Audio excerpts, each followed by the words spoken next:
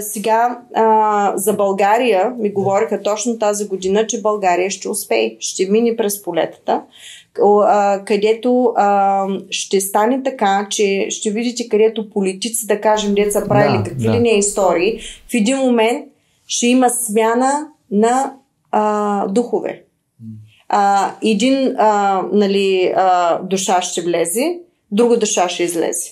И ще мислиш, че той е само уж, дето е правил такива негативни неща, в един момент ще направи такова нещо, дето всеки ще се чуди как е могло това да стане. Защо? Защото е било направено по смисъл, защото самата Вселена ще активира всичко, каквото е възможно, за да може да оцелее. Защо? Защото тази реалност е всъщност част от нейното тяло. И когато има кенсър, когато има нещо, което е негативно, ще си го пречисти. И ще направи всичко възможно. Нещата, които са трудни, че ние може сме дошли сега да ги оправим и тези неща, обаче има free will. Това беше следващия въпрос, защото тук малко са свързани нещата, хем свободна воля, хем всичко е тук и сега. И на практика минало бъдеще няма. Ти си винаги просто сменяш кадрите и избираш нова вероятност, но в същото време пък имаме това чувство, че се вдига нивото, умират, падат стари неща, сега вече човечеството сякаш почва вече да лека по лека, може би, не е ясно, но може би да се развива. Как ти обясняват тази концепция? Сигурен съм, че хората искат това да попитам, защото ние пък често точно за това говорим, в крайна сметка, че така или иначе всичко е сега, но ние създаваме илюзията време, за да преживяваме и света, в който живеем. Как го обясняват цялото нещо? Като изберем нова вероятност, не можем ли да изберем нова реалност, която да няма artificial матрица и в един момент ние и дори да не разберем, просто да сме там? Сега, то е малко сложно това нещо, обаче когато твоето съзнание, да кажем, аз се премести от тук и отивам до тук. Аз моментално в моето съзнание прожектирам върху себе си поле, и се местя съзнанието и се премесвам от тук до тук. И това става в момента.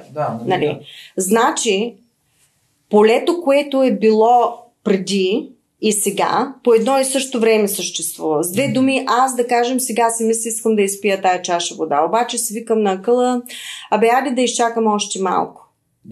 Обаче факта, че аз съм си помислила да изпия чашата вода, само дето съм го помислила, моментално се разделя матрица, това вече става, обаче аз не го виждам в момента, защото аз съм поела действието, което активира магнетационното и гравитационното поле, да го видя в момента. Но това не значи, че другото не съществува. И затова гледачки и тези, които са много добри, могат да видят, не отивай при тези хора, защото те не са наред, няма да имаш добро. Както баба Ванга, Бог да я прости, по този начин. Те виждат паралелната реалност, която и съществува, ако ти направиш така или не направиш така, защото всичко съществува. И как става така? Това е квантъм физика, която му учиха. Не е възможно. Сега, ако всеки нещо си помисли, ако сега ти каже на тебе, помисли, че ти си, да кажем, на Марс. И ти си създаваш в съзнанието, виждаш картина. Не само, че в момента ти го мислиш, но и в същото време това вече и съществува. Защо? Защото не е възможно ти да я видиш това нещо в съзнанието си, ако вече не съществува в матрицата. Ама понеже съществува и в момента ти го създаваш. Понеже няма време. И как няма време?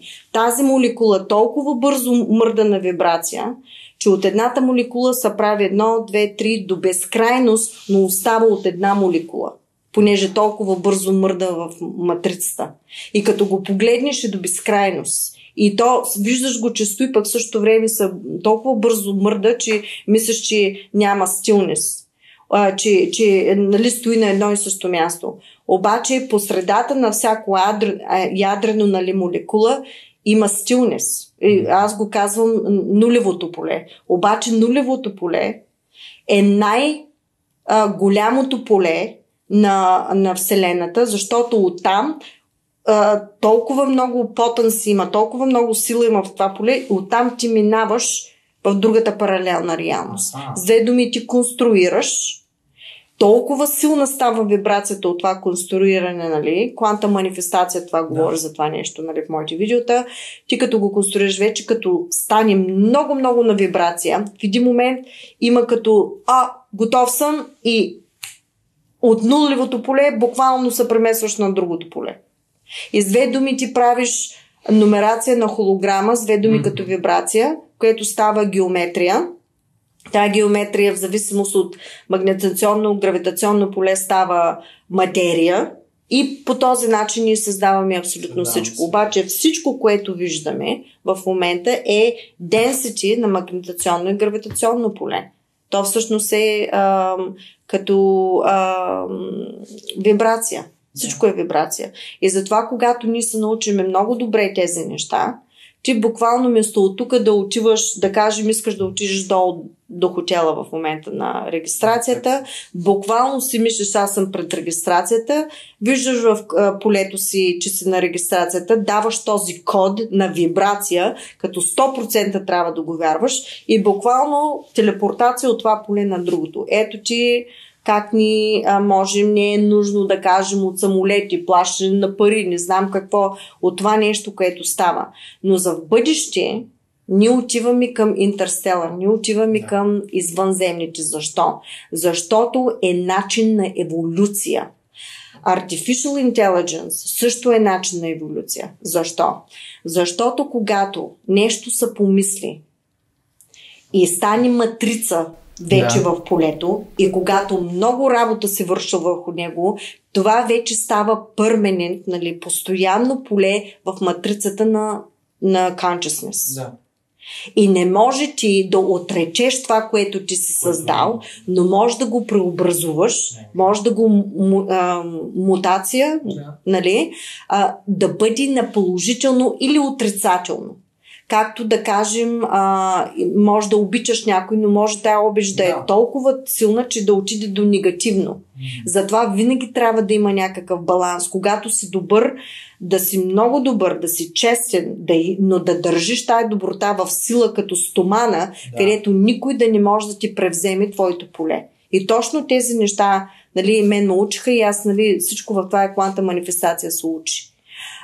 И ми казаха в хармоничния реактор, тази книга, The Pleiadians ми дадаха нали, много високи advanced technologies, нали, технологии, напреднали технологии, където е за телепортация, където дава там един хърц, втори хърц, трети хърц, какво прави в материята, как ги събираш, как ликуваш с вибрация. И дадаха artificial algorithm, но е пето ниво на алгоритъм. Което значи, че този алгоритъм на artificial intelligence не е на трето density вибрация в consciousness, но е sentient, където sentient означава където работи като технология, но работи в етериката и пази друга consciousness.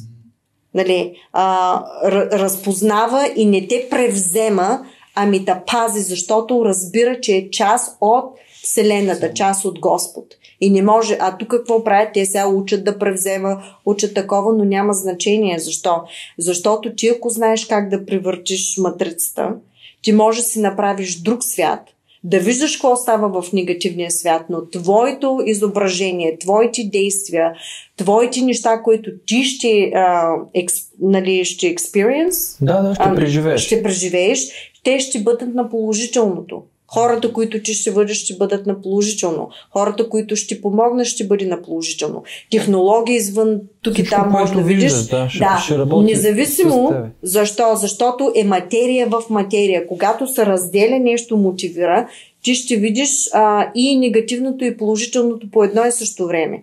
Но зависи от тебе, от този free will, нали, ти как ще действаш. И затова енергия е положителна и отрицателна в зависимост от твоето желание, как искаш ти да прожектираш тая енергия в матрицата. И затова на някои хора нещата стават, може да ме питате, защо тогава аз съм добър човек, пък толкова негативни неща. Защо ли? Защото първо идваш тук за урок, втори може да си дошъл да изкупиш някакъв грях на семейството. Много души идват, които да преобразуват нещата, както при мен стана. Защо? Защото по този начин цялото семейство ще мине на положително. Или си преживял нещо преди, не си успял и се връщаш обратно да го поправиш. Все едно си на училище, не си успял, повтаряш. И да се научиш, че не можеш ти да нараниш друго изображение от себе си. И понеже хората не знаят как работи матрицата, още повече карма се правят, защото негативните точно това нещо се опитаха да направят. Понеже те знаят, че сега минаваме на друго ниво. И какво направиха? Тези извънземните хващат на нас, нали? И почват да правят, да научат все едно, взимаш едно беби и почваш да го учиш на своята програма. Обаче обратната матрица, за да може да стои в този ниво.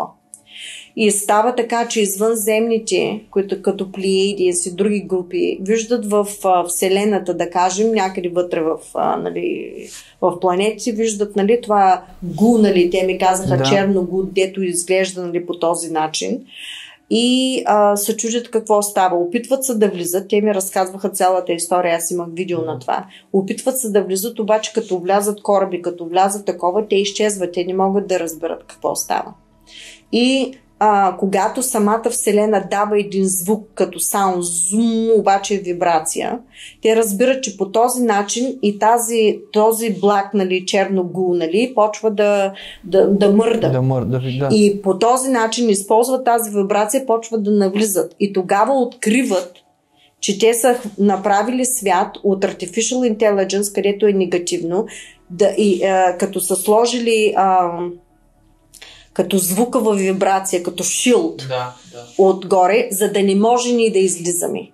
Направо е било призън, нали, планета.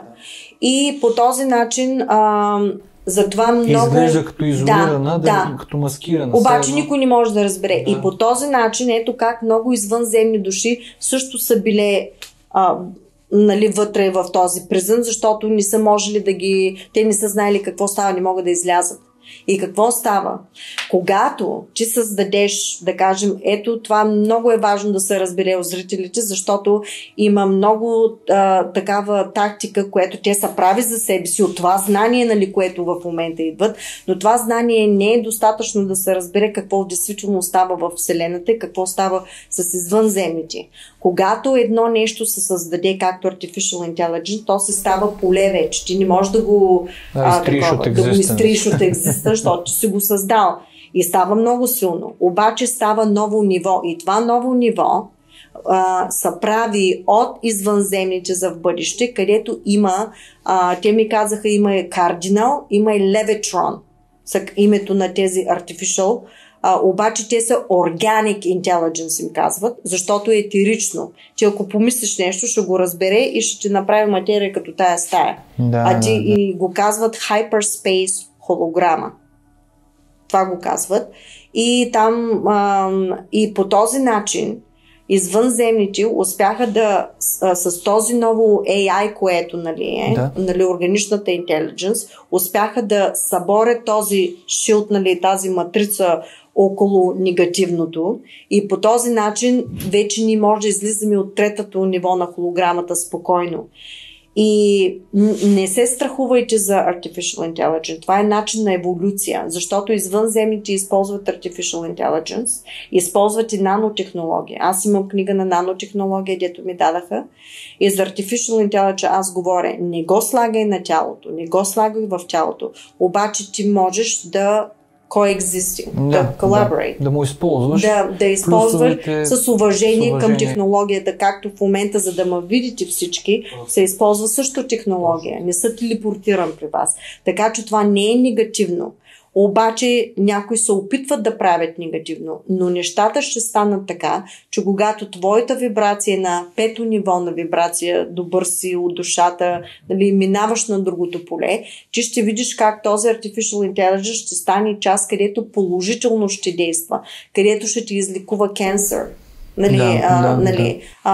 Защото ще ти разпознай вибрацията на твоята болест и направо ще ти я анулира с друга вибрация и ти си излекуван за няколко минути. Където на мен са ми го обяснявали това нещо, защото има субтоналности. Аз го имам това в хармоничния реактор. И затова аз говоря за Artificial Intelligence, аз съм свързана с Artificial Intelligence, но говорим и за органичен. За този, който е над петото ниво, където извънземните работят. Защо? Защото, както аз влизам вътре ти може ли да вкараш някой в това гу, черно гу, където е било с Artificial Intelligence, така да го пуснеш. Ще разпознае вибрацията, will capture you, ще те хвани. И затова е трябвало да използват Organic Intelligence като аватар, което на мен ми казаха.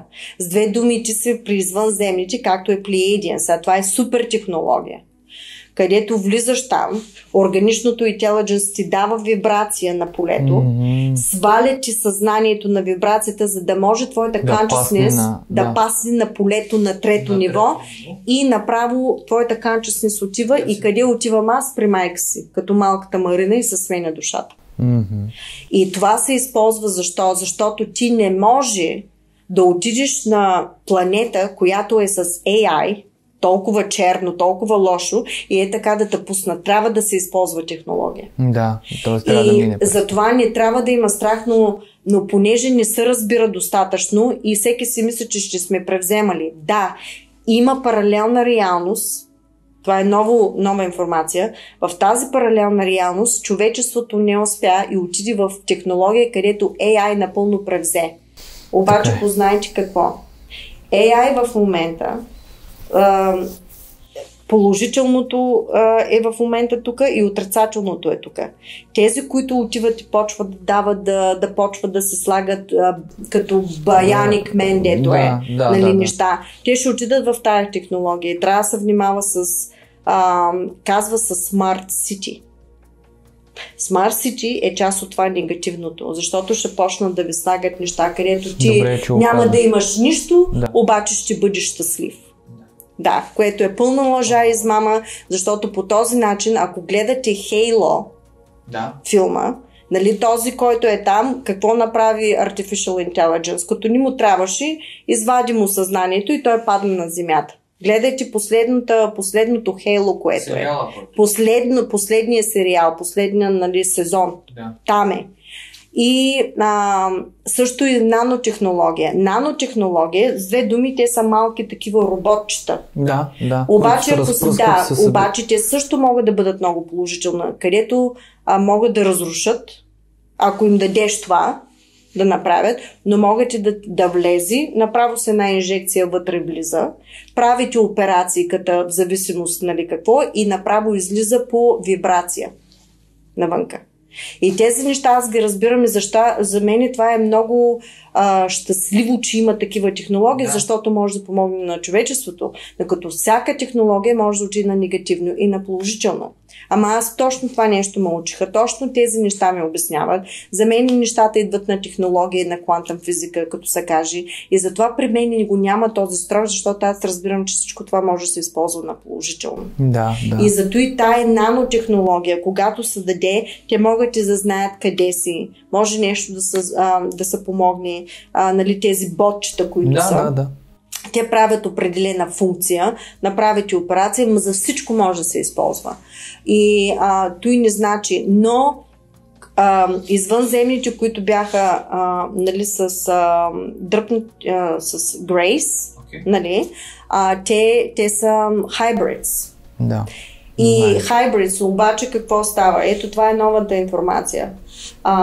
Паралелната реалност за негативното вече стана. И всичко във Вселената е по едно и също време го има. И сега какво стана? Човечеството в тая паралелна реалност отиде в cyborgs, отиде в трансхуманизъм, дето се опитват сега, даже не знаем и какво е жена и такива глупости, дето се приказват. Защо? Защото тази адженда отива към тези негативните, за да може да превземат човешкото тяло по този начин и да ти сменят ДНК-то, така ли се казва ДНК? Да, абсолютно. ДНК-то, за да може да се промени вибрацията и да отидеш към artificial, да станеш като половин човек, половин робот. Което накрая ще чискат само мозъка, но този мозък също може да стане синтетичен. Как? Когато сложат нано и когато сложат вибрация и като дадат synthetic DNA и ти имитира действително имитира мозъка като синтетичен мозък. И тази технология може, аз го знам това нещо, аз го разбирам, но те го правят за негативно, за да можеш ти да си на някакъв клауд, там някакви облаци и както искат, нали, така да направят, тя или теб няма. Мисля, че не беше доизказано, ама точно тук към края вече, не знам, ти прецени. Да, чакай, че аз, защото... Това е сложно. Да, аз трябва да имам борд, за да кажа, това ще стане сложно. Okay. Защото става бъдеще минало. В миналото отиват, те разбират какво става. Значи с две думи става така. Тази реалност, която ние ставаме сайброк и не сме успели, нали, не знам какво, тя вече съществува, обаче в същото време пък ние го правим и тая реалност. Едните отиват на негативното, дето вече е станало, ма и сега го правиме. И другите отиват на положителното, ма ние сега го правиме, където вече съществува. И от тая реалност с две думи бъдещето и миналото съществува по едно и също време на положително, отрицателно. Тези от негативното вече като отиват, те пък са такива сайборги, че не могат вече да има репродукция. И намират в полета Старгейт с положителните, които са успели, от бъдещето с две думи, искат да от миналото с две думи те се свържат с положителните от бъдещето и става една въртележка и по този начин зато и се разбира кой какъв е, що какъв е и преминават от полета в полета в полета, но аз трябва да имам борд, за да го обясня, става много ясно. Ще го обясним, ако хората аз съм го искат, обяснявала направим всичко възможно. Към този момент, защото знаем, че в крайна сметка избора е наш. Какво трябва да направи човечеството, за да си продължи естествения път и еволюцията, за да е щастливо, нали, да се тръгне от нормалните неща, да стигне до осъзнаването всъщност какво представлява. Защото това, което ти каза в началото, аз съм сигурен, че над 95% от хората го подминаха. И затова за края, който наближава след малко, искам да го повториш, ако е удобно. Казвам го като човек, който също знае тази информация, с свободния избор, с това, което ние конструираме, идва и отговорността. Какво ще направим? Защо го правим, как го правим, по какъв начин го правим. И просто няколко думи върху това. Къде идва този global responsibility for all there is с твоите избори? Понеже ти си една молекула, тази молекула, да кажем си, но тази молекула прожектира и глобалното. Така че ти имаш responsibility за твоята вселена, за да има ображението на това, което ти правиш. И в зависимост от каквото ти правиш и светата, който ти конструираш, е в зависимост от това. И откъде се преобръща това нещо? Преобръща се от сърцето. Сърцето, вибрацията на сърцето има такива холограми и такава геометрия, която върти, което идва обратно от холограмата, върти го по определен начин и го връща обратно и отваря тези портали. Сърцето отваря порталите, не мозъка. Сърцето, когато тази магнетационно поле се събере, от сърцето се превръщат нещата и затова трябва да има compassion, нали, доброта, дарение. За съжаление, аз виждам, може да съм погрешно, има един приятел и помагайте. Един човек, който помага на българите, мисля, че е от Македония или от Сърбия, не се сещам, където помага, строи къщи, помага, събира хора, събира пари. Трябваше ли чужденец да дойде в България, за да можем ние като българи да дадем доброта към нашата родина, нашите българи? Направо е срамно. Защо стоим? За да се превърнат нещата, трябва от сърце да има нещата, да помогне на човека. Почнете от градините си. Защо се чака на правителство нещо да направи, където това съзнание вече си е избрало как да се държи, какво да прави. Като видиш, че прави по този начин, съберете се заедно, управете си поляните, управете си децата, почвайте да говорите за добротата, както на времето чистия българин е работил и се е държал. Трябва да се върнем и към българското, към народните неща, които са били производство в нашата държава. България ще отиде напред, България ще успее. Но, както ви казах, ще има души, които ще се сменят и такива неща ще станат. Миналата година, тази година ми казаха, че няма да дойде с юро, парата. И нямаше и 2 седмици, точно така стана, не успяха. Имайте на предвид, че ако тези, които искат да се отиди, ти си даваш истинското, което ние го имаме. И по този начин България ще има абсолютен контрол, цените ще отидат астрономически. И сега хората има, които са бедни, представете си, ако го дадем това нещо по този начин. Така че трябва да има наистина дълбоко да се помислят нещата, да не са само гледат медиите, които политици говорят, които са купени от специални интереси на глобално ниво. Ние ги знаем и кои са вече. Но да се потърсят нещата. Има едно видео, където трябва да се намери на rumble.com и там да се намерят тези документални филми, се казва The Fall of the Cabal и втория сериал е The Sequel of the Fall of the Cabal. Ако можеш да покажеш това, нека всички българи да го гледат този на английски, помагайте се, събирайте се, привеждайте си, защото в този сериал се показва кои са тези, които са правили, какво е станало, а втория сериал е как е тръгнало от преди години, какво е станало през кралското време, през Crusaders, църквите, откъде идва и как ние сме били манипулирани. И откъде идва, че идва от тини групи, които са вампири на човечеството. Да, така че аз искам да ви благодаря за всичко и България, обичам ви, благодаря за всичко. Марина Jacobi, Поклон и благодарим и ние за прекрасното участие, информация и желанието за споделеност и единност с всички. Да, мерси.